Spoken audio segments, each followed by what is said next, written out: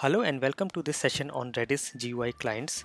In this session, we are going to look at some of the very commonly used GUI clients for Redis. So let's get started. The first one on our list is Redis Desktop Manager. Let us go to the main site of Redis Desktop Manager, and it says cross-platform open source Redis DB management tool. So Redis Desktop Manager is available for Windows, Mac and Linux versions, and I already have a separate session on how to use Redis Desktop Manager. You can look into it, and it also has a very good documentation where it shows how to install on different operating systems and FAQs and other features overview. Second one on our list is FastoRedis.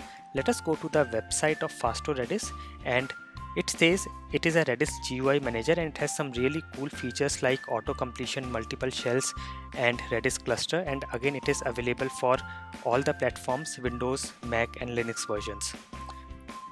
The third one on our list is Redsmin. So Redsmin is again a very good GUI client for Redis. The only limitation for Redsmin is it is free for a single instance of Redis, and if you want to use multiple instances of Redis, then you have to pay for it. The fourth one on our list is Redis Commander. Now Redis Commander is a Node.js web application. Let us go to the website of Redis Commander, and you can see it has all these features. It has a tree view, Redis CLI, tab completion and so on, and you can install and run it through this command. Then we have FastoNoSQL. Now this is a client which is available not just for Redis but for other NoSQL databases as well. So if you go to the website of FastoNoSQL, it is available for all these databases, and it has again all these cool features, and you can download it for Mac, Windows and Linux versions. So these are the very commonly used Redis GUI clients.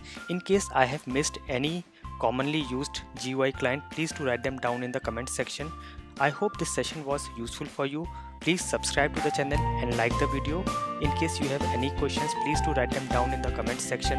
Thanks for watching and keep learning.